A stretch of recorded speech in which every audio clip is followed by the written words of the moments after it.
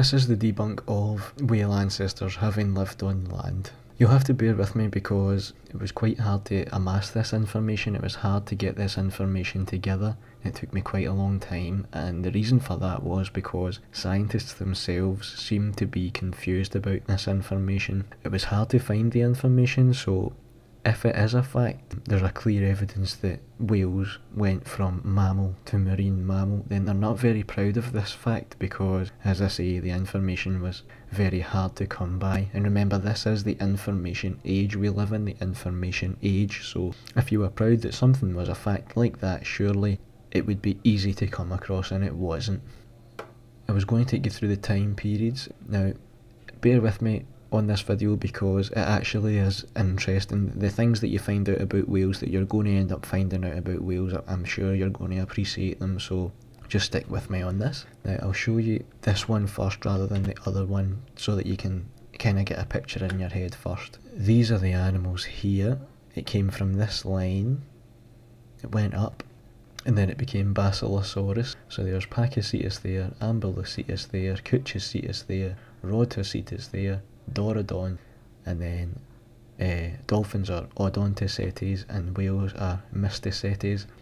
So they're saying that Mysticetes and Odontocetes came from the line here that split off and became Dorodon, right? So that's just to quickly get that information into your mind there as a visual thing. So let's go back now to the time periods that they say. So they said that Pakicetus was 52 to 48 million years ago, Ambulocetus was 50 to 48 million years ago, Cuchicitus was 46 to 43 million years ago, Protocetus was 45 million years ago, Dorodon was 40 to 43 million years ago, and Basilosaurus was 40 to 34 million years ago. Now when you go to whales, the textbooks will tell you, well, Wikipedia it says that whales are 55 million years old, and it also says that dolphins are 55 million years old. So already there's a contradiction there because they're saying that whales are 55 million years ago when the actual ancestor of whales, Pakicetus, is only 52 million years old. Now that doesn't really work out. That's whales being 3 million years older than Pakicetus. Now Pakicetus was a dog-like animal, Ambulocetus was a crocodile-like animal, Cuchicitus was a otter-like animal, Protocetus was a dolphin-like animal, Dorodon was, I think it was a reptile-like animal, and so was Basilosaurus, a reptile-like animal. There's an overlap in the time periods. I mean, 58 to 48 million years ago. What they're trying to say is that Pakicetus, over a period of time, gave birth to Ambulocetus. Ambulocetus, after a certain amount of time, gave birth to Cuchicitus, and so on and so on. But Ambulocetus and Pakicetus were actually alive at the same time. They were alive at the same time. In fact, there's a 2 million year overlap. They're saying that this one died out 48 million years ago, but this one only came alive 46 million years ago and lived to 43 million years ago, so there's an overlap with the next one, Protocetus, that was alive 45 million years ago. So don't you think that if there's an overlap, there's actually more evidence just to say that these were a group of animals who lived in roughly the same time period? Doesn't necessarily mean that they're the ancestors of whales. And if I take you over again, okay, to Basilosaurus, which is here, so they're saying that, you know, Basilosaurus did come from the same line as Pakicetus, Ambulocetus, and all of them after, that came after, but Basilosaurus has got nothing to do with the development of whales and dolphins. So if I take that back and I show you the sizes, it says that Pakicetus was a 1 to 2 metre long animal, Ambulocetus was a 3 metre length animal, Cuchicitus was 2.5 metres, Protocetus was 2.5 metres, and Dorodon was 5 metres. Basilosaurus, which has got nothing to do with the development of whales and dolphins, but again I'm saying that there's a confusion of the information. They're not too sure themselves how they want to put this information. You'd think that they would want to be proud of it, but they're not. So Basilosaurus isn't actually anything to do with it, but I've put it in here anyway because they are confused about it themselves. That's the reason why. The largest whale is 30 metres long and the smallest whale is 2.5 metres long. The largest dolphin is 2.5 meters long, and the smallest dolphin is 140 centimeters long. So there's a big difference between the sizes and the groups of whales and dolphins. There's a large variety of whales and dolphins. There's only one animal of the beings that supposedly came before it and gave birth to whales, but there's many whales and there's many dolphins. So a 5-meter animal overnight turned into a 30-meter animal, and then a 2.5-meter animal. It also became a 2.5-meter whale, and it also became a 140 centimeter dolphin overnight. There's a big gap in believability just kind of looking at the information as a standalone thing. So let me get a calculator here quickly as well. If I show you, right, that Pakicetus, as I said, was a dog-like animal at 52 million years old. Yeah, the timescales, right? Okay, so the timescales, going back to the confusement of the information, they're saying that whales are 55 million years old, but they're not really. What they're saying is that all of these animals together are 55 million years old, and whales diverged from that line 40 million years ago. And then dolphins, it seems that they're saying it split again and became dolphins 34 million years ago. So even although they're giving dolphins the credence of having been 55 million years old, when you really look at it, it's actually 34 million years old. But they still attach themselves, both whales and dolphins, to being 55 million years old, because the truth is they're unsure about the information and they're not sure how to put it across in a confident way because there's an uncertainty there. So if I take you to even the farthest away time period of 40 million years that whales diverged from this line, so Pakicetus was a dog-like animal, and then 40 million years ago dolphins split from that line. That gives us 12 million years. So what they're saying is that Pakicetus, a dog-like animal, after 12 million years, Pakicetus became a whale. But whales have lived successfully on the land for 40 million years, so again there's a big gap in believability there, because if a dog can become a whale after 12 million years, and evolution is supposed to be a continual process that's involuntary, you don't have a choice, it's an involuntary thing, it just continually happens, then how can a dog become a whale after 12 million years, but whales have stayed as whales for 40 million years? So there's a big gap in believability there. So let's move on. Now this slide here is from Wikipedia, and this slide here is from Berkeley. So I've went to the most established sources to give evolutionists the fairest chance. What they're saying is that all of these animals came from an unknown ungulate animal. It went and became Pachycetidae, Ambulocetidae, Remingtonocetidae, Protocetidae, Dorodontidae, then it became all whales and all dolphins. So what this is here is an unknown animal. Somehow this unknown animal magically overnight became hippopotamus. This unknown animal magically overnight became hippopotamus, and there's no in-between animal, there's no explanation for that. There's a big gap that they can't fill. Then it became all of these animals, and then from Dorodon, right, even if you follow the line through, they've went to great pains to explain this part of the line, but I'm saying the chances are they were probably just completely different animals who lived during roughly the same time period. They're saying that overnight Dorodon became all dolphins and all whales. So what evolution won't tell you is that, see this here? It's a missing link, and they don't know the missing links for any animal. They actually don't know the missing links for any animals. On the one hand, they're telling you that evolution is a slow, gradual process, but what really we're seeing is that an unknown animal that they don't know overnight became hippopotamus, and then this animal here, Dorodon, overnight it became all dolphins and all whales.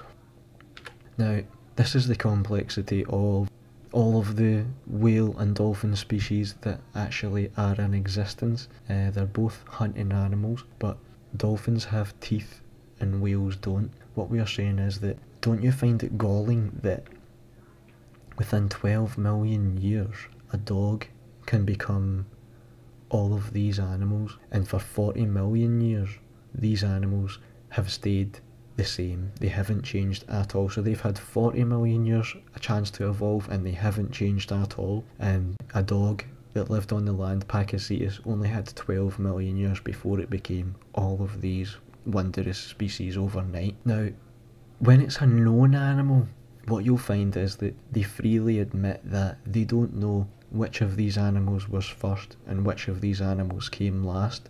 When it's known animals that we can look at them, we can study them, we can take their DNA, we can run it through computer models, we can put it under an electron microscope, we can run tests on it. When it comes to a known animal, they fully admit, well, we don't know which one of these animals came first, which one came last, or in what sequential order it happened. But for some strange reason, when we look many distant eons into the past, they say, we know for sure that this animal came then, that animal came then, that animal came then, and that animal is the 1000th grandson of that animal, and that animal is the 2000th grandson of that animal. And then it goes back to a certain point where they say, well, there's a missing link and we don't know.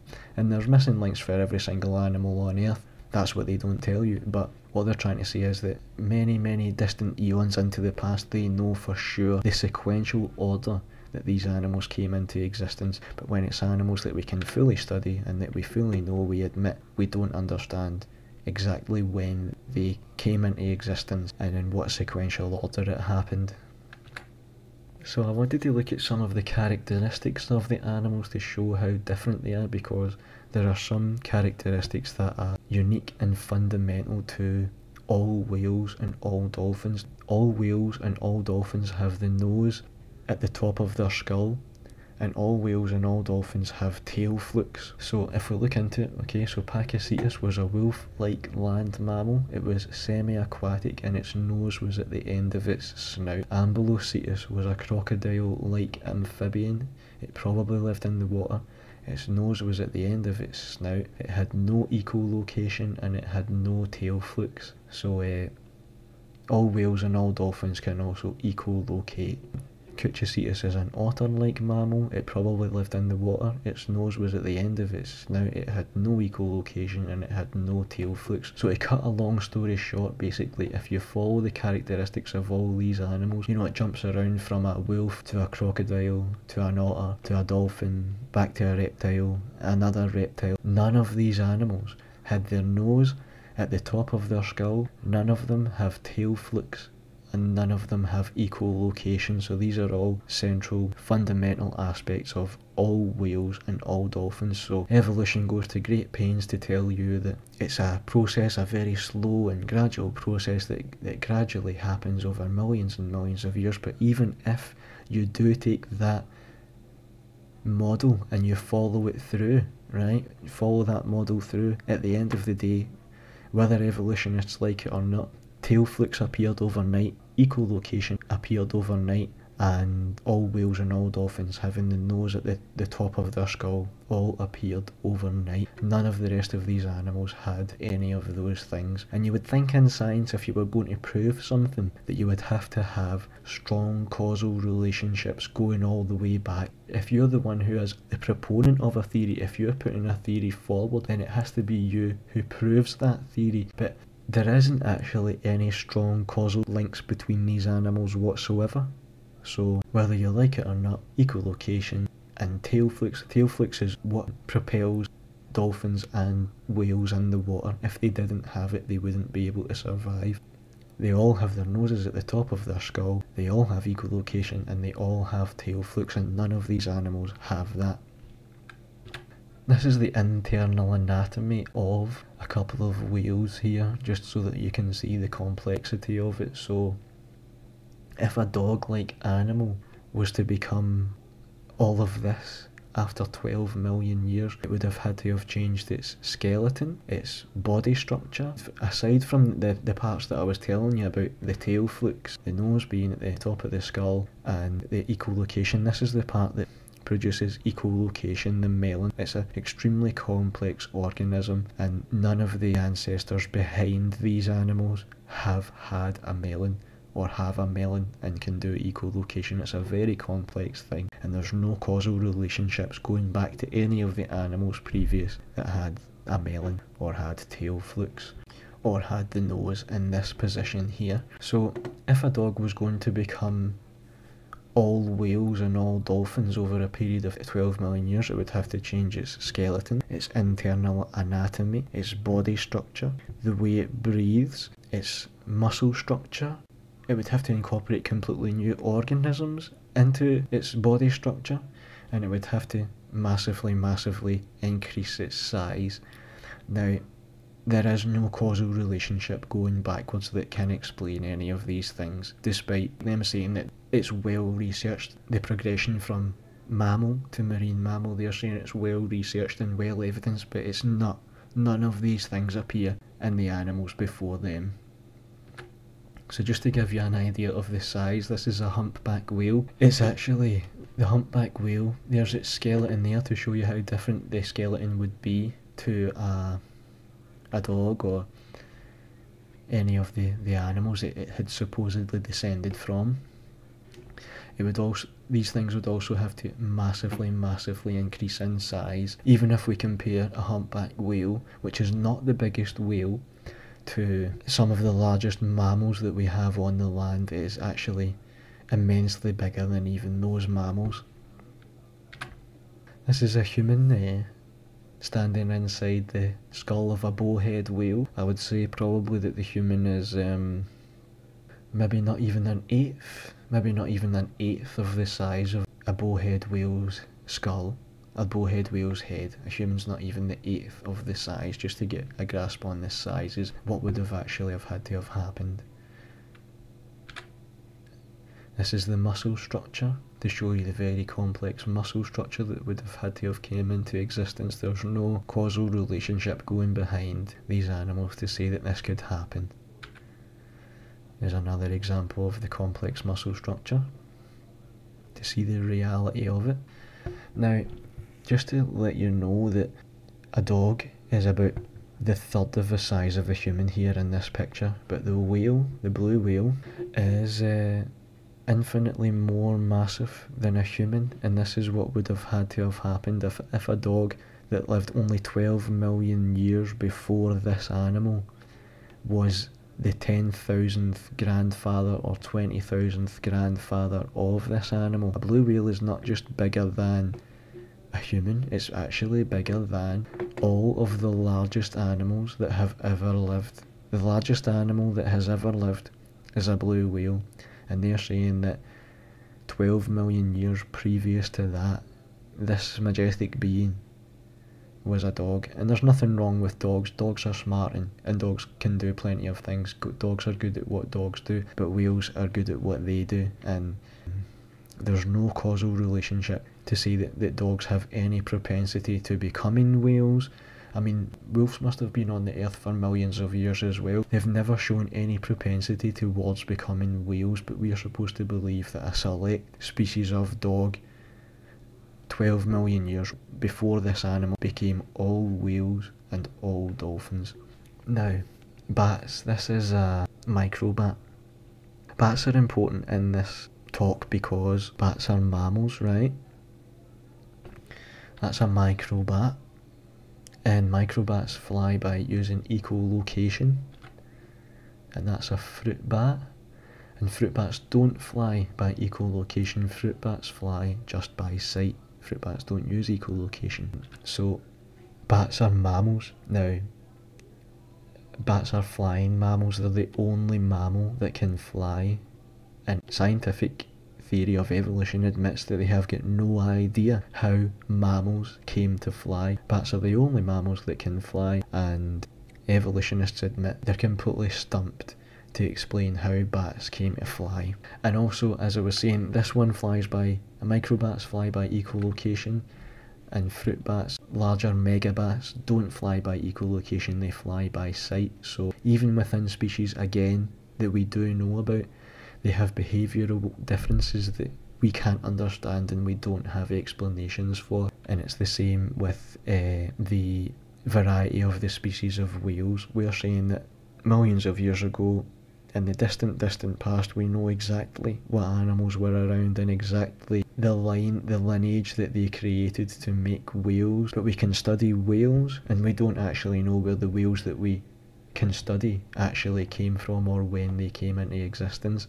It's just a best guess, and it's a very wide guess that they're giving us, a very wide estimation. And again, with the bats, we don't know how mammals came to fly. There's absolutely zero explanation to say how it happened.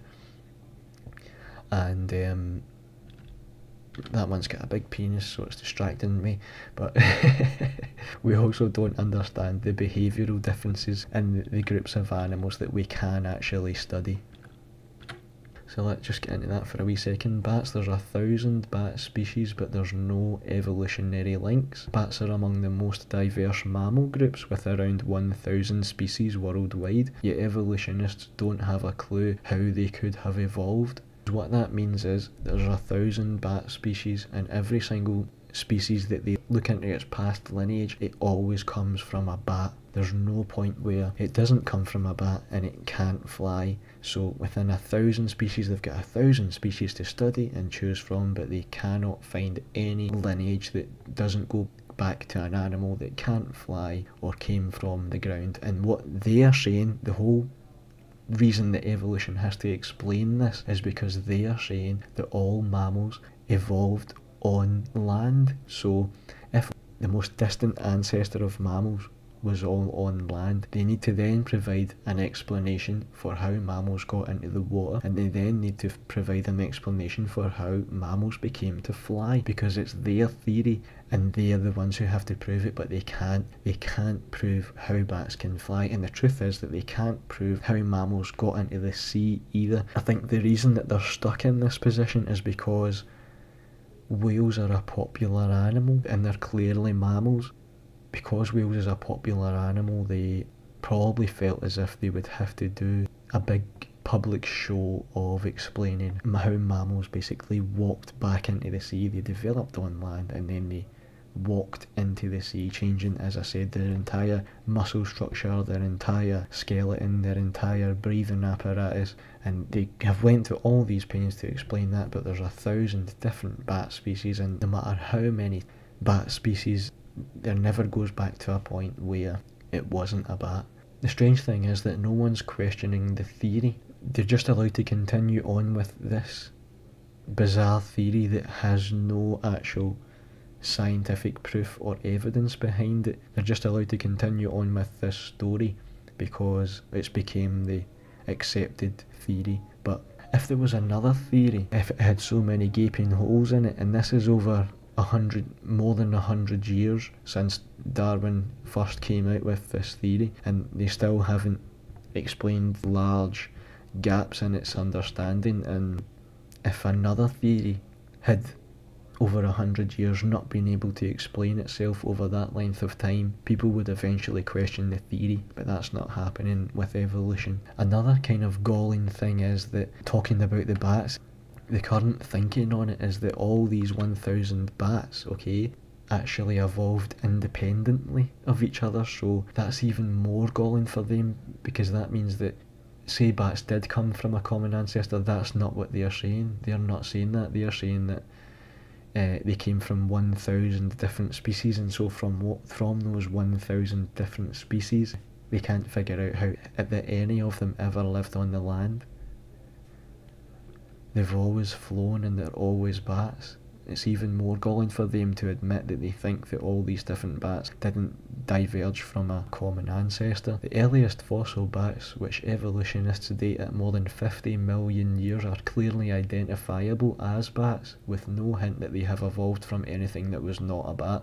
Most bat scientists apparently think that bats evolved from tree-dwelling, shrew-like ancestors that scampered along branches and fed on insects, but Sharon Swartz, an associate professor in ecology and evolutionary biology at Brown University, has done aerodynamic studies on bats and said that going from a square gliding wing to a long skinny flapping wing is a unique achievement, and now it doesn't look like bats have any relationship to these gliding things, she said. So what that means is that they originally put forward bats as having come from kind of like flying squirrels basically. But now a woman who has looked into it, Sharon Swartz, she's saying, well, to be honest, there isn't any evidence whatsoever that bats came from gliding animals. So that was the original thought process, and then they actually studied it and found out there's no evidence whatsoever that bats came from gliding animals. And that was the only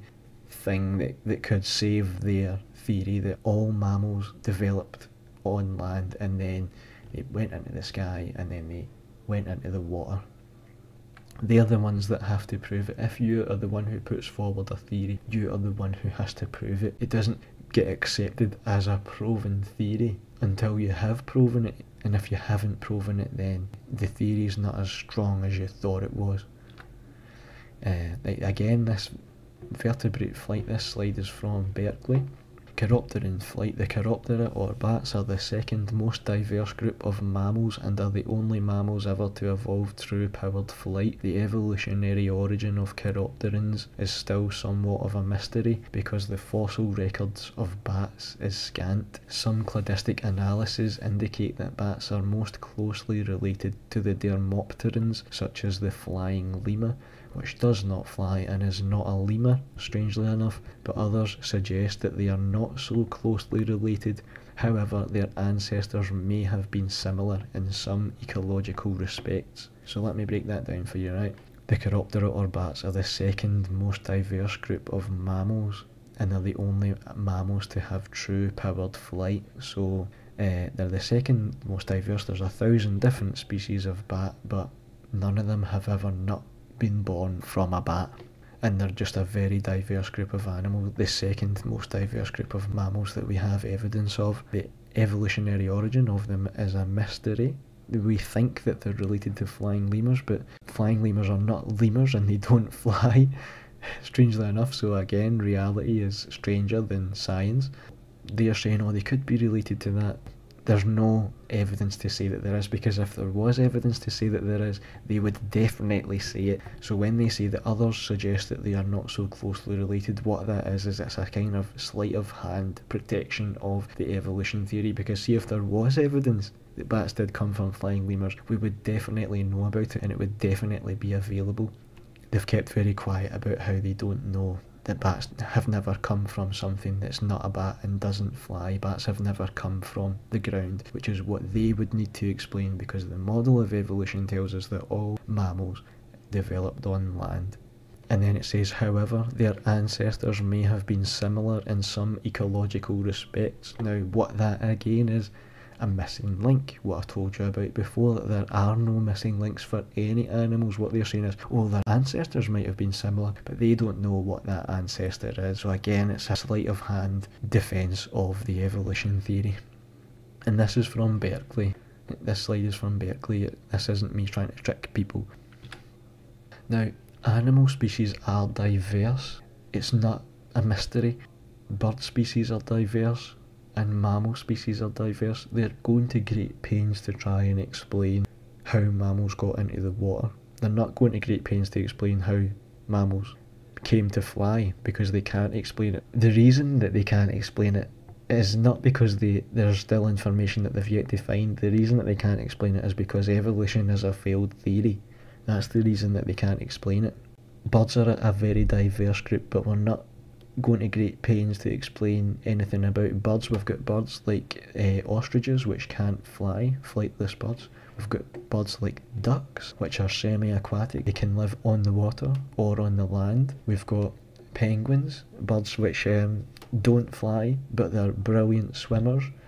They're more adapted to swimming. And we've got birds like the robin, which is both a migratory bird and a resident bird. Now, some robins migrate and some of them don't. Some robins stay within a few miles of the home nest that they were reared in for their whole entire lives. Again, it goes back to the fact that we can study robins, but we still don't really understand why some of them are resident and some of them are migratory. It's the same with bats. We don't understand why some of them ecolocate and some of them can't ecolocate. There's lots of diverse birds around, but we're not going to great pains to explain the evolution of why some birds can't fly, why some birds can live on the land and in the water, why some birds can only swim, and why some birds are resident birds and why some birds are migratory birds. I think the reason that we're not going to great pains to explain that is because, as I previously said, whales are a great animal, so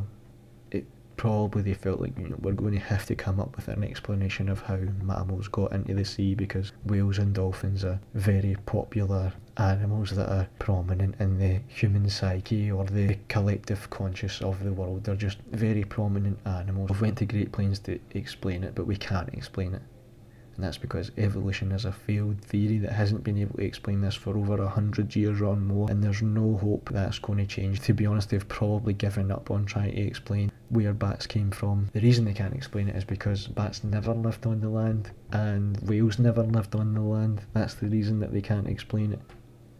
So let's go into some of the uniqueness of whales and dolphins, just to kind of, I've gave you the general narrative of why these animals are so unique and why they couldn't possibly have come from mammals that lived on the land, and how there's no causal relationship going back into their so-called ancestors for any of the changes in the skeleton. And now I'm going to look into exact organisms that, again, even if you follow the fossil record through, these things completely appeared overnight. There's no explanations or causal relationships going into the past as to how these animals are so complex and the complex organisms that exist in their living systems. So baleen is a filter feeder system inside the mouths of baleen whales. The baleen system works when a whale opens its mouth underwater and the whale takes in water. The whale then pushes the water out, and animals such as krill are filtered by the baleen and remain as food source for the whale. Baleen is similar to bristles and is made of keratin,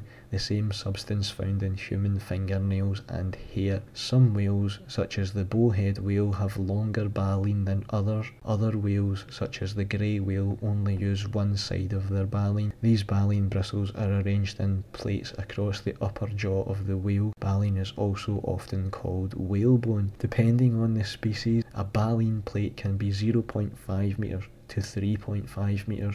That's a very big difference. It can weigh up to 90 kilograms. Its hairy fringes are called baleen hair or whalebone hair. So whales wouldn't be able to feed if it wasn't for baleen, and some of the whales have different types of baleen and they use their baleen in different ways to each other, and there's no causal relationships behind any of the so-called ancestors that lived on land that had baleen. This is some pictures of the baleen here there to see how complex it is and how different it is in the various species. It's actually beautiful. That's quite beautiful, that picture there. Now look at that, the baleen on the bowhead whale there. Look how long it is, look how complex that organism is, the organism of baleen. There's an argument for irreducible complexity there.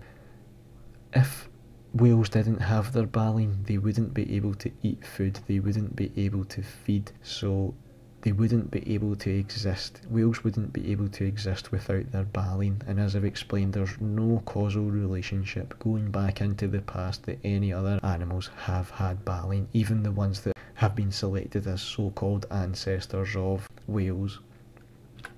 There's another wee picture there to show you the extreme complexity and the extreme wide range of baleen that's in whales. I'm going to show you now some of the most complex and unique things that whales can do. So sperm whales sleep standing up. Until fairly recently, whales were all thought to share the sleep pattern of dolphins, who sleep with half their brain, letting them keep one eye open for threats. However, a group of scientists in 2013, following sperm whales fitted with location tags, discovered something very different and bizarre. They found the whole pod just off the coast of Chile, with their bodies completely vertical to the surface of the water and their heads bobbing at the surface. This means that sperm whales sleep in one of the weirdest ways known within the animal kingdom. We think that they dive down and grab snatches of sleep that can last up to 12 minutes and then slowly drift to the surface head first. So whales are the only animals in the the animal kingdom that can do this. It's a very complex thing, and no ancestors behind them could do this. It's even different to all the other whale species and all the other dolphin species.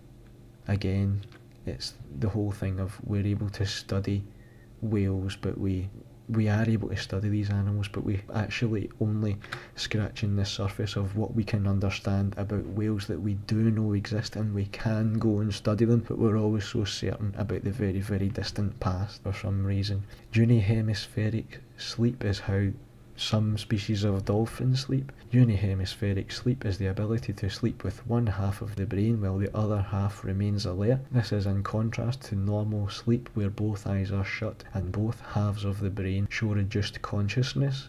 The behaviour remains an important research topic because unihemispheric sleep is possibly the first animal behaviour which uses different regions of the brain to simultaneously control sleep and wakefulness. So if we read between the lines, what it's saying there is that there's no ancestor before dolphins that can do unihemispheric sleep, and it's obviously an extremely complex thing. There's irreducible complexity. If dolphins couldn't do unihemispheric sleep, these particular dolphins, they wouldn't be able to survive. And even if you follow the fossil record completely through, this appeared overnight. Unihemispheric sleep appeared overnight. Sleeping standing up appeared overnight, baleen appeared overnight, all of these various things appeared overnight. Whales feed by swallowing their weight in water. Scientists have discovered that whales have a mysterious organ shared by no other known animal on Earth. This organ, which is about the size of a grapefruit, is located in the chins of baleen whales. Nobody knows quite what the organ does just yet, however it's assumed that it's what allows whales to lunge feed. Lunge feeding is when whales rush headlong at their prey and completely engulf swarms of them by swallowing the surrounding water. This means taking on huge amounts of water. During lunge feeding, whales can actually absorb as much as their own body weight in water. So whales can absorb their own body weight in water. They're the largest animals on Earth. Some of them are the largest animals in the history of all beings, and they wouldn't be able to lunge feed if they didn't have grapefruit-sized organism that science still doesn't understand in their chins. It's the whole galling thing. There's no causal relationship behind any of the previous ancestors that had a grapefruit-sized organ in their chin that would allow them to lunge feed, and it's a very complex process. No other animal would be able to do this. Whale vocalization. So whales and dolphins use sound.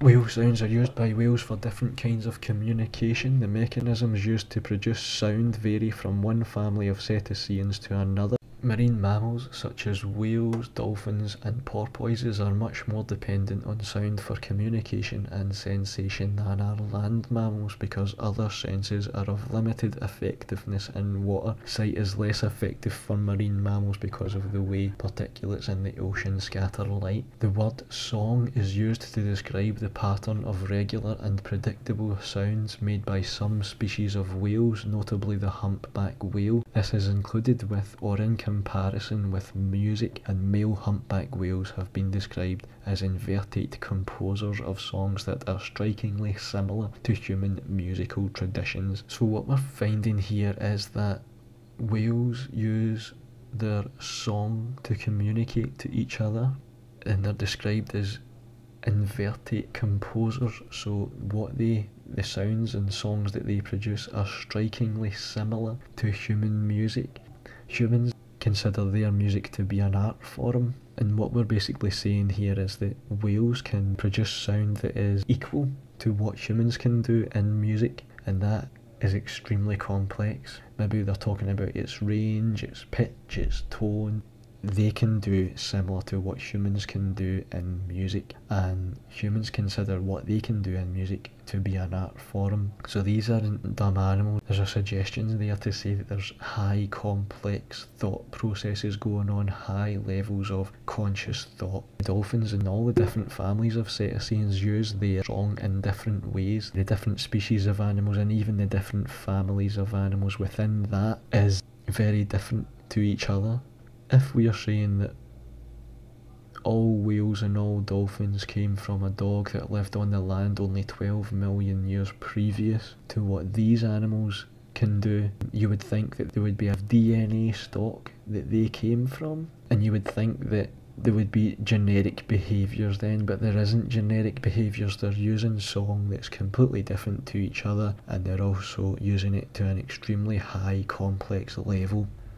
The production of sound. Humans produce sound by expelling air through the larynx. The vocal cords within the larynx open and close as necessary to separate the stream of air into discrete pockets of air. These pockets are shaped by the throat, tongue and lips into the desired sound, allowing humans to speak. Cetacean sound production differs markedly from this mechanism. The precise mechanism differs in the two major suborders of cetacean, the toothed whales and the baleen whales, so the dolphins and the whales.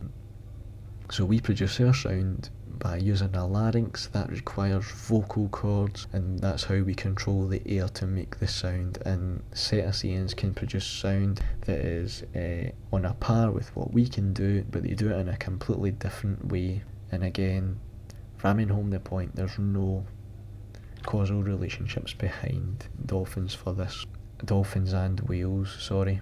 Dolphins produce their sound using phonic lips. That's where the phonic lips are here, and I got a picture of it. That's the phonic lips there in a C-section. What we're about to find out is that the melon produces the sound that goes out, and then it comes back in. They receive sound in their chins, and it's a complex production of airflow, very complex process that they manipulate air through these parts and then receive it back in through this part.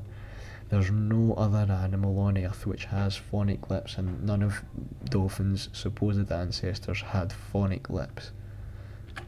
The multiple sounds dolphins make are produced by passing air through a structure in the head called the phonic lips. This structure functions like the human nasal cavity.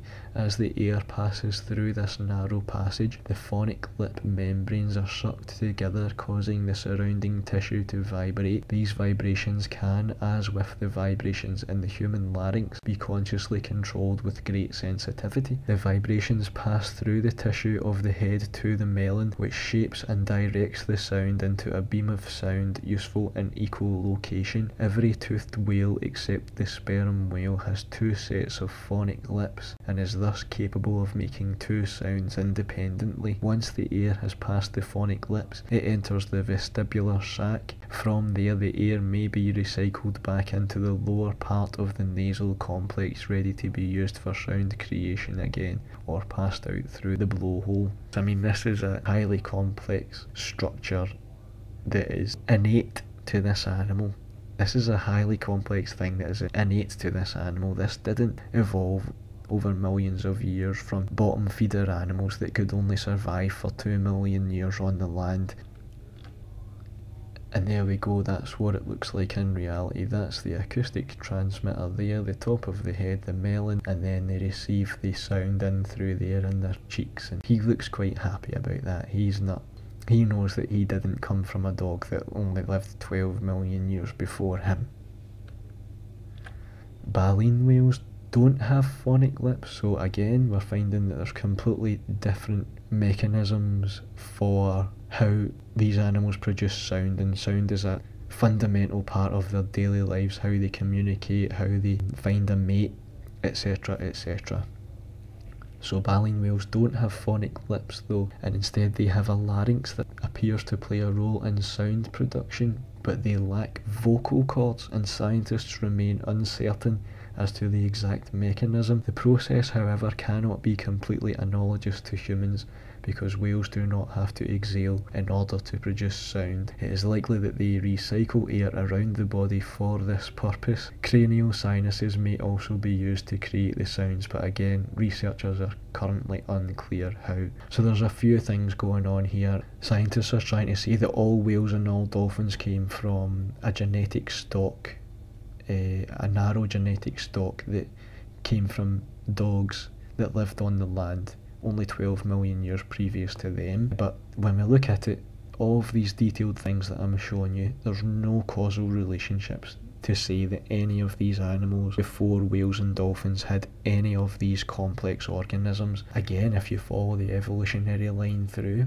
all of these complex organisms appeared overnight, and that's not what evolution says. Evolution says it takes millions of years for things to happen, and we're also finding that they didn't actually come from a genetic stock. They use sound in their daily lives. It's innate to their living systems, and they have completely different ways of producing this sound. And not only that, more galling than even all of that is that we can actually go and study these animals whenever we like, and we can't actually understand the complex organisms that they do have. We're only scratching the surface of understanding of these things which are within our grasp to understand, and we can't understand them even when we throw in all of our scientific might at it. But again, the galling thing is that they're saying they do know for a fact that millions and millions of years ago, animals that they don't know a lot about, that they definitely produced all whales and all dolphins. So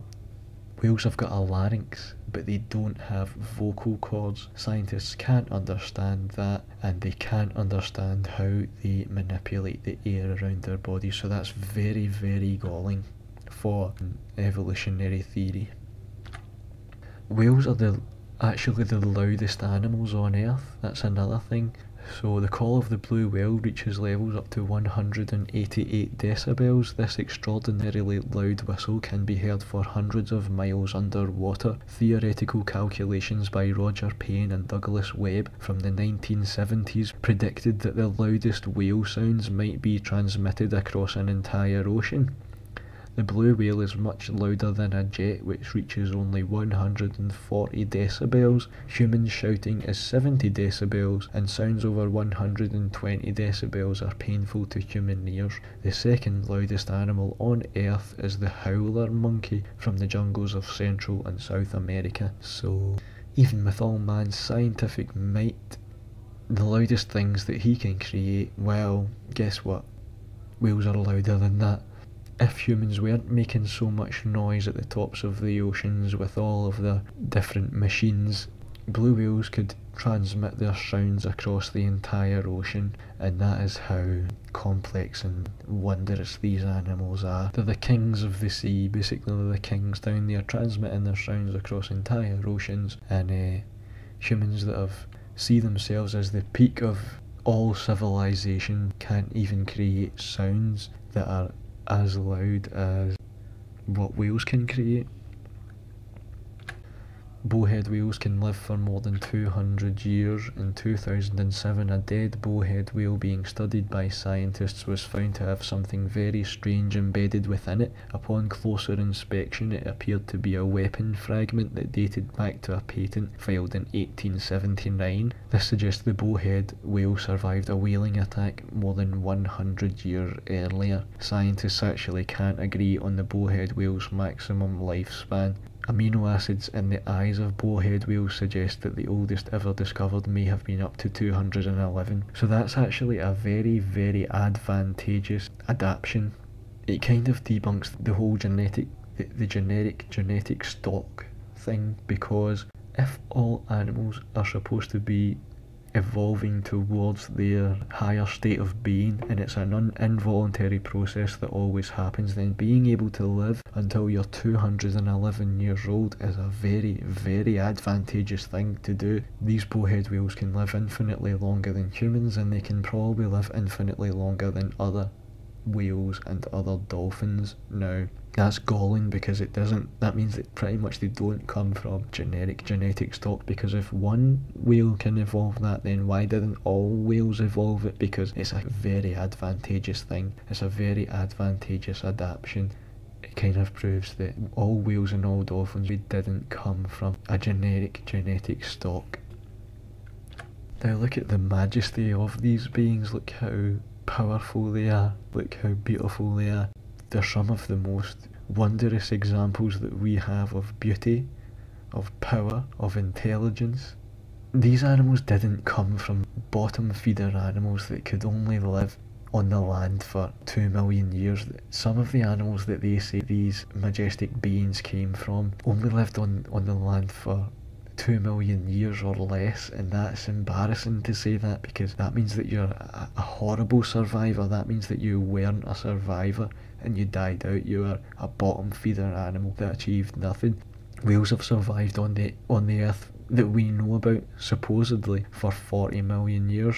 So a dog that wasn't very complex and was maybe only the 50,000th grandfather of this animal, it couldn't actually survive on the land. It was a bottom feeder animal and it died out after 2 million years.